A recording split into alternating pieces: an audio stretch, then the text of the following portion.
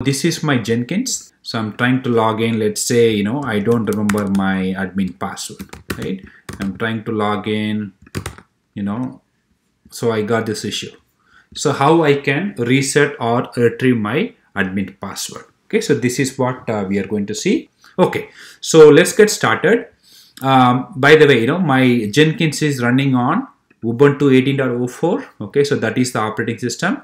So I'm going to show you how to reset that. Okay, so this is my if you look at this one, so this is where I have logged into Jenkins. Okay, and Jenkins has been installed under this directory. Okay, so this is the directory Jenkins has been installed, and this is on Ubuntu. Okay, so what you have to do, you have to log in into /Jenkins folder, and this is the file config.xml file. So that is the main Jenkins configuration file. Okay, and then if you look for this particular flag, you see here it says that useSecurity equal to true, right? So it means that you cannot just log in just like that, right? You have to have a proper credential to log in, but we lost it, right? So what you have to do, you have to actually reset this, right? Or make this as a false. Okay, and then come out of this file, and then in order to changes to take effect, you have to restart Jenkins service, right? So you can do this way, right? Because we made that flag as false. Okay, and then you have to restart the service in order to take effect.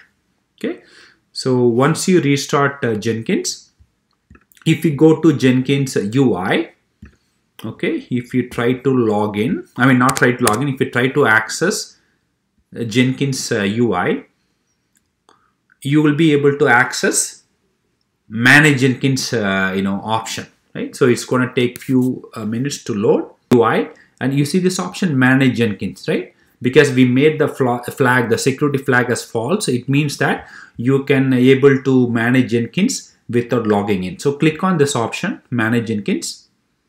Okay, and then go to configure global security, right? Okay, you see here. So under security realm section, you have to click on this one, right? See here, right now there is no realm, right? Because we made the flag as false. So right now, it is set as none. So you'll have to click on this one. See, Jenkins Own user database. It means that you will be able to reset or configure a new user, right? So click on that one and apply and save. Okay, and then go to manage users. You see here manage users, and then see here. So now we are able to see our admin ID, right? So click on this one and then click on configure. You see here, this is where you can change the password, right? So let's say I want to change my password. Okay, so I change the password whatever I wanted to. So click on apply and then save,